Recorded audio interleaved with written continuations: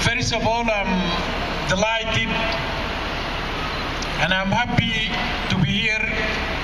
I'm happy to be here with a human being with a real heart and with a real mind. Human beings who are concerned of the suffering of human beings wherever they are. And I'm really delighted. I'm learning a lot of lessons, especially from the American activists. For the Americans who are here, we really thank you from the bottom of our heart for your concern, your dedications, and for you to remember people who are very far away from your home here. This is great. It adds to humanity. It adds to us all. And in the SPLM, we usually, when we are happy, we say "Uye." Uye means long live. But we say the American Uye. The American Uye. American Uye. This is really great to be here and to see Sudanese and American alike. I was actually, when I came here, I was in Harvard University, and I was with Sudanese activists from the north and the south. Among them is Dr. Luka Byung, who is here today, and Umar Ismail, and many others, and also friends and American activists. And what we discuss at that place is very important to this gathering. It adds value and it will take us ahead, because what we discuss there, that we should have a partnership, a strong partnership of advocacy between the American and the Sudanese. And it should not only be there at the top, it should be at the bottom. We should move, we should bring all Sudanese, all American who are interested all over the United States to write, to talk to the congressmen and women, to the Senate, to write to them about the situation in Sudan. That there is a need for a new approach, there is a need for a new policy that can save lives in Sudan. Bashir is buying time. We have been in this situation in Darfur for the last 10 years, in the Nuba Mountain and Blue Nile for the last 10 months, and nothing is happening. It is great to be here. It is great to remind ourselves and the world in general that we have to do something. But again, we should organize ourselves.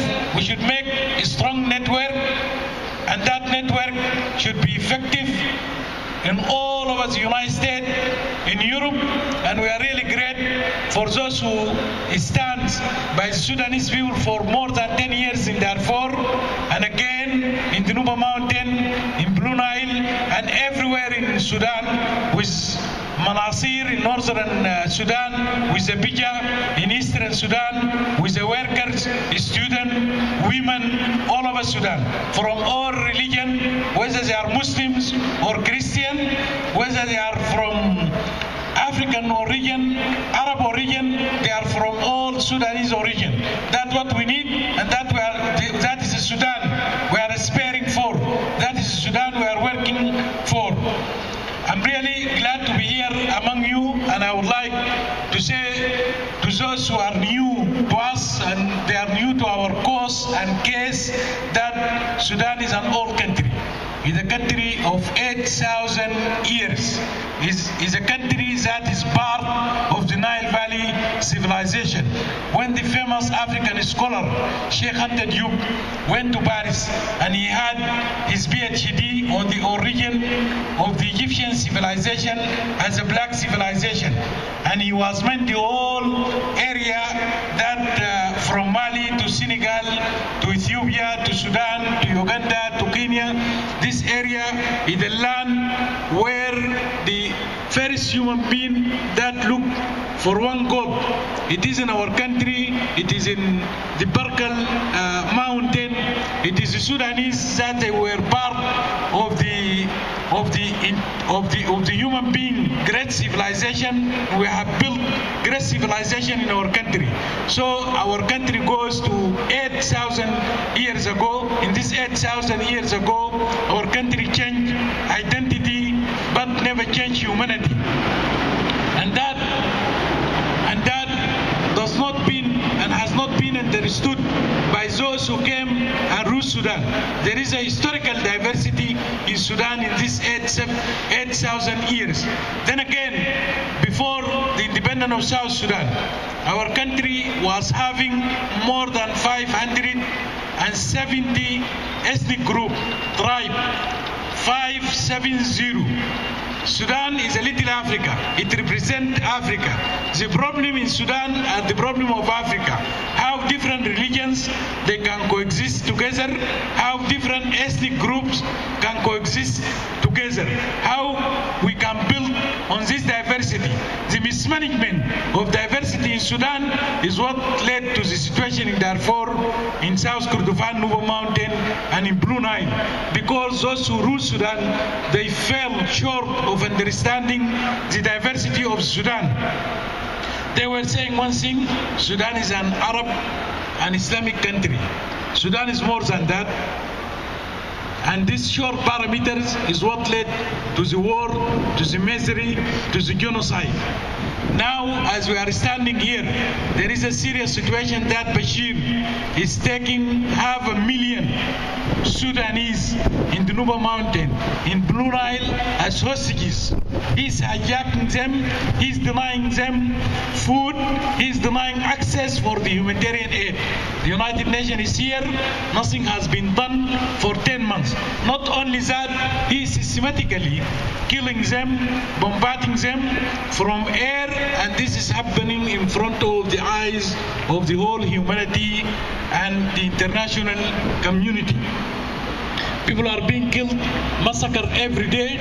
They were telling us to sign an agreement between us and the United Nations, the African Union, the Arab League, and the SPLM.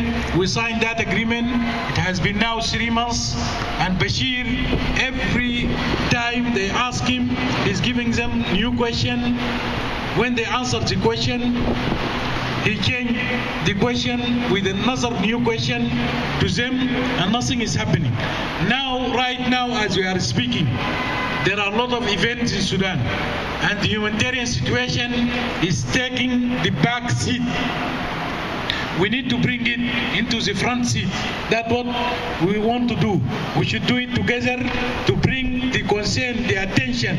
We should focus the attention of the international community into the situation, the crisis that is happening right now. People who are being killed, rainy season are coming, and no food is going to those people, and instead they are being killed by the ground, by air with Bashir.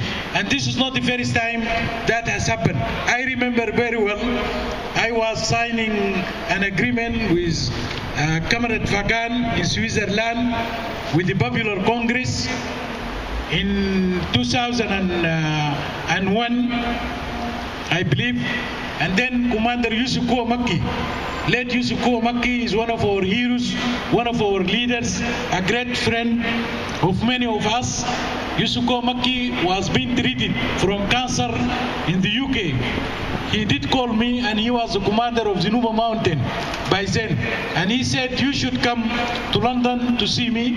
And I told him, by then I don't have visa, I don't have money. He said, you have to come because the doctor told me in a very short time I'm going to depart, and I'm not going to see you again. You have to come and see me in London.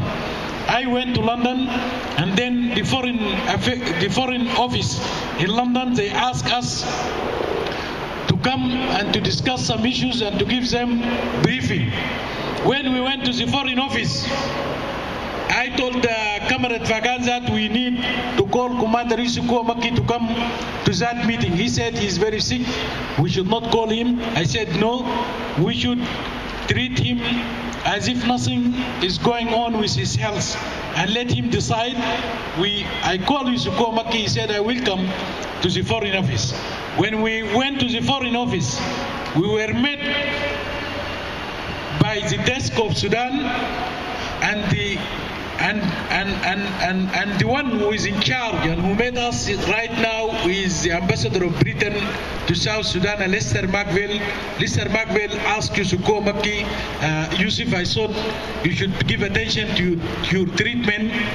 You should not come to the Foreign Office at this time. Yusuko said, look, Lester, the Nuba are dying. Food is not going there. I need you to take food. I need you to put pressure on Bashir. This is the same Bashir. That happened 11 years ago. Then it is the same situation. It is the same policy of genocide. It is the same policy of crime against humanity. It is the same Bashir which is doing the same, and it is the same Ahmad Harun. Ahmad Harun actually started training himself on genocide on Nuba Mountain. It is not in Darfur. Later on he moved to Darfur and he came back again to Nuba Mountain again. So I'm appealing to all of you, we should double our effort, and we should leave no stone unturned, and we should go everywhere and take our message. You are here. This is a message of hope. You are making difference. You are adding. I followed your activities and what you have been doing here. Your message, do not see it is in New York.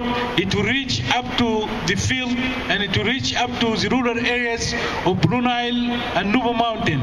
People there also have access to media, despite the difficulties. And they will know that there are some people somewhere in the world, in New York, they are concerned, they are attached to what is happening there. Again, I would like to bring your attention that when General Bashir, especially these days, is engaged in a lot of rhetoric, and when he's describing Southern Sudanese as an insect, and when he's dehumanizing Southern Sudanese, and he's saying that they are slaves, and that you should not buy a slave unless you have a stick in front of the eyes of the international community, of the Sudanese people. In the first place, this is a recipe for genocide. This language, it will lead eventually to genocide in northern Sudan and also in other places and with South Sudan. Because genocide is started by dehumanizing others and putting such a language, and that will lead to action. General Bashir actually, after the secession of the South, he started the war in the Nuba Mountain and Blue Nile by talking that there is no diversity in Sudan, and that Sudan is an Islamic Arab state. That those who want that, they should abide with this fact, or otherwise they should leave and look for another country. That what led eventually to the war in Nuba Mountain and Blue Nile. What he's saying today, it will lead to a genocide, and it needs to be stopped. And what I'm seeing from the outside world, I'm seeing a policy of appeasement to General Bashir. And this policy of appeasement is what created Hitler, is what created Adolf Hitler in a different context. Because Bashir now is misreading what is coming from New York, from other places. Bashir is misreading and misjudging the situation. He believes that now he is in a honeymoon with the international community, and that will encourage him to do more. This needs to be stopped. We need to do what we can. We need to double our effort, and I'm sure we will reach freedom, we will reach justice. Sudan needs a holistic approach, does not need a piecemeal solution. A piecemeal solution, Bashir signed more than 43 agreements. He disowned all of them partially or totally. The problem is not in the Nuba Mountain, it's not in Darfur, it's not anywhere. It is not in Eastern Sudan, it is not in Jazeera. The problem is in the system in Khartoum.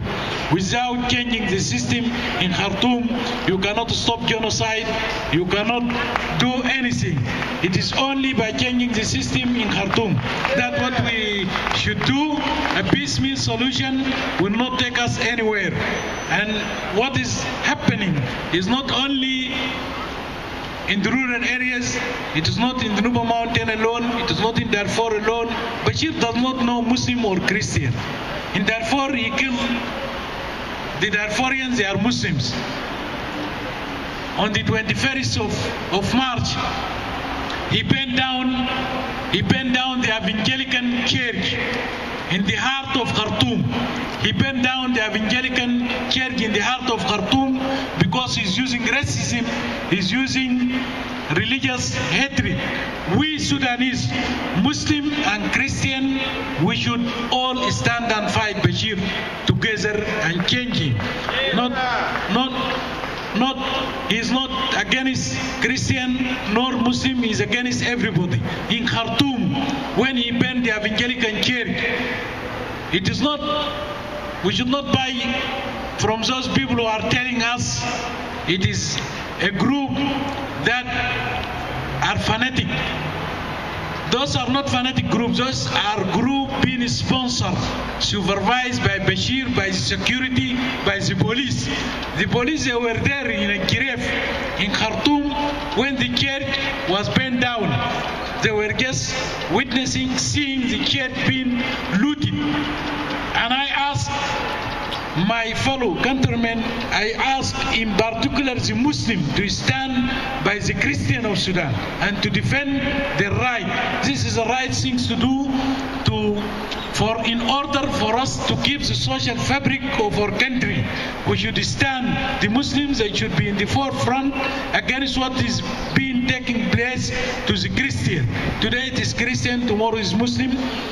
And Bashir, he is doing that also to send a message, to fool some people somewhere, to call their bluff, that if you do not, I'm the devil, you know, it is better you should not go to the devil which you do not know.